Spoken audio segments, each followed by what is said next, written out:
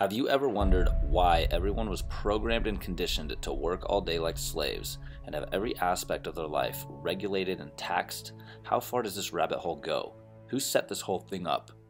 Who set up the banking system? Who set up the governments? Who set up the religions?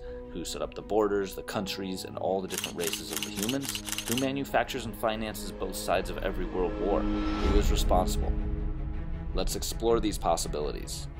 Now, before we go any further, if you are happy and content with living in a box, thinking that you're in a free country, working your job, and having every aspect of your life taxed and regulated by the government, then just go ahead and click this video off. This is not for you. But I will warn you that once you go down these rabbit holes, and once you know these things, you will not be the same person and you will never be able to go back. This knowledge of our past is something I became very obsessed with, and you have to be in order to really figure it out for yourself. And when I say obsessed, I mean I have isolated myself in rooms for hours and hours on end, for months and months at a time, and read every book and listened to every podcast and followed every researcher I could find on the subject. Reading through the books was not enough for me, though. I actually traveled to some of these places. I have traveled to some of the oldest cities. I've been to ancient Egypt, I've been to Teotihuacan, the city of the gods, I've been to Coral Castle.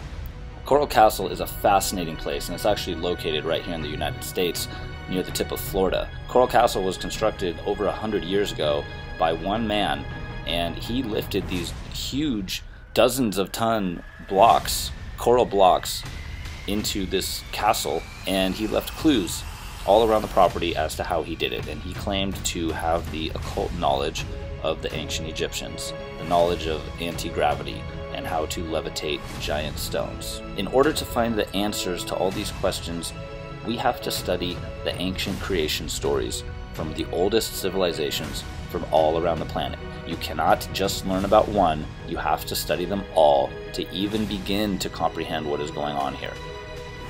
When you do this, you will come to conclusions that other people that look just like you and me, but were more advanced, came to this planet from somewhere else in the solar system or somewhere else in the universe, and they were using Earth for resources. These people were more advanced technologically and genetically. Some of them were so advanced that they could remain incarnated in their human bodies indefinitely, and they understood the technology of how to incarnate their consciousness into other bodies, not through death and without losing their memory. Evidence strongly suggests that the bloodline descendants of these beings inherited all their wealth, inherited all their knowledge, along with the divine right to rule, which is where we get kings and queens and princes from. And yes, it's also where we get the presidents of the United States. They are also all bloodline descendants of these highly advanced beings.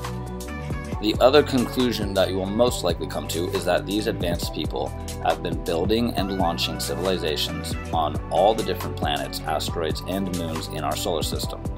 This is now very accepted by the community of researchers because of something called the Freedom of Information Act. This act forced NASA to release satellite images from all over our solar system.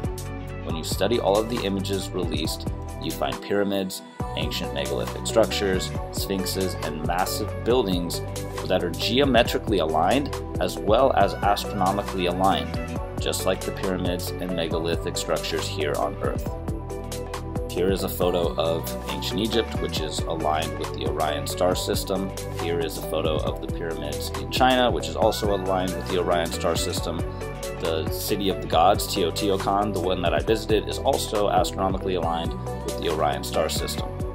And so is the ancient megalithic site on Mars called Cydonia, which is also astronomically aligned with the Orion star system. So I believe, along with many others, that these advanced beings have probably implemented similar control systems on other planets as well. It's like their cookie-cutter control system. They show up on a planet with lesser evolved beings, maybe even do some genetic manipulations like the ones talked about in the Bible, and then they indoctrinate everyone with religions and governments who control the money supply while everyone else has to work for it. How can they get away with this so easily, you might ask? Well, they genetically modify people to be dumber than they are.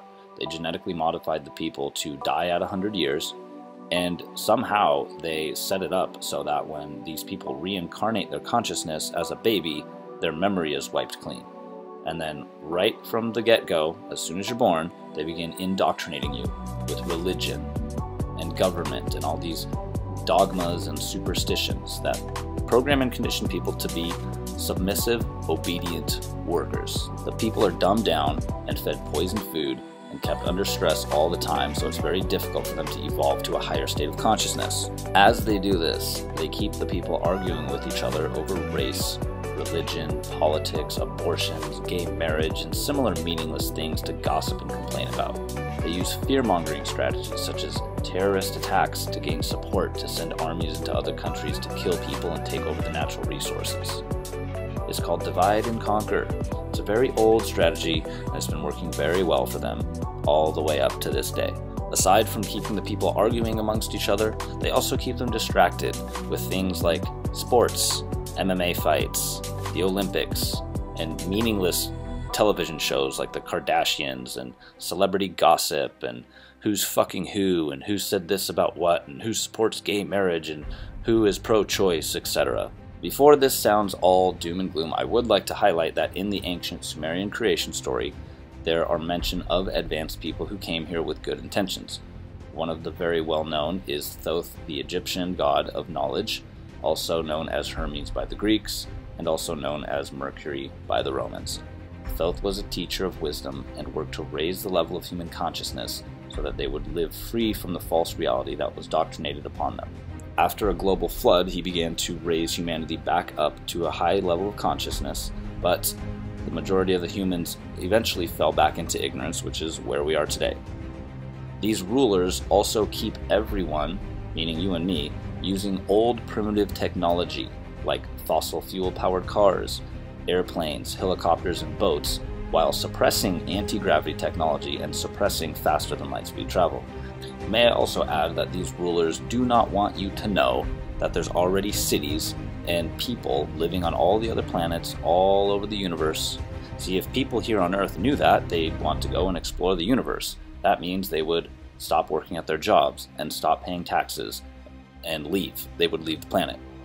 Now, the private offshore bank that hijacked the financial system of the United States, which we know as the Federal Reserve, does not want the people to leave, because then they would lose their power. You see, the people, as long as they stay here and they're working and they're paying their taxes and they're conforming, that is like the collateral. In fact, your birth certificate is actually traded on Wall Street.